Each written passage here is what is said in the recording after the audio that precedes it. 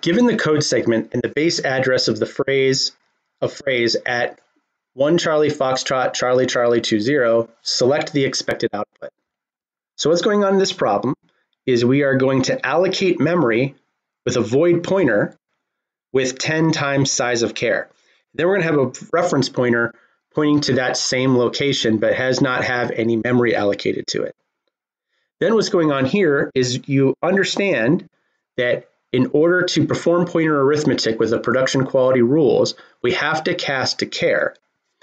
Then the operating system knows that when we have 0 or 7 in this line, for example, this actually becomes 7 times size of char.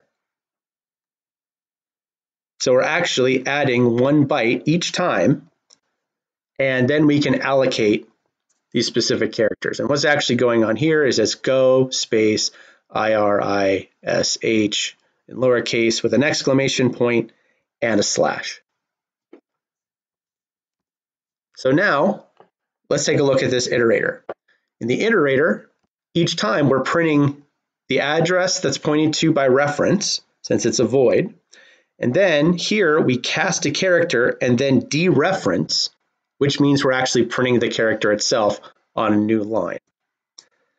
Finally, we update the value of reference. So we have char star reference plus size of character, which is 1 byte. So it ended with C20 in Go. So that was the base address. And then each time we add 1 byte. So it's going to be C21, lowercase o, C22 is going to be a space, and so on, all the way down to C29, which is we have the new line character. And then we go down all the way to the end. All of these have wrong answers except for E. E is the correct answer.